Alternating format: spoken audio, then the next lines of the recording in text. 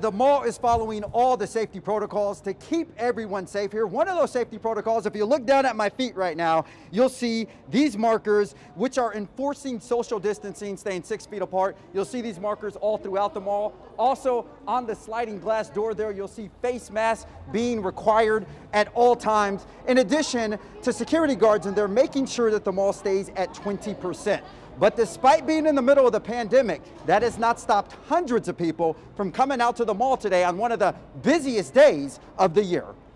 Historically, the day after Christmas tends to bring tons of people to the shopping mall, and it was no different on Saturday at Arden Fair Mall.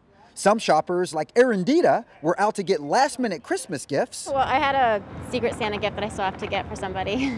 While other shoppers, like Cordell, just needed to get out of the house. We observe the stay-at-home order, but sometimes you just can't stay at home all the time. While many may get the urge to come out to do some shopping, ABC 10 medical expert Dr. Payal Kohli reminds everyone the dangers of going to malls while COVID cases are on the rise. With the holidays, we all want to, go to the stores and get out of the house, but retail stores are also indoors. There's a lot of touch points. It's a relatively high-risk situation when it comes to COVID. Overall, the main consensus from shoppers is for everyone to do their part to slow the spread of the virus. Just wear your mask properly, keep your distance, and don't go out if you think you have symptoms or if you think you've been exposed. If you're out here today, try to remember the people that can't be, because people are playing politics with their lives.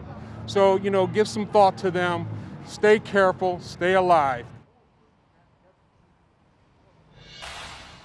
Now, and on to the good news is that no incidents have been reported here today, even though SAC PD has dedicated several officers here and extra officers here just to ensure everyone's safety. But once again, the main thing is just to enforce everyone to wear a face covering and, of course, practice safe social distancing.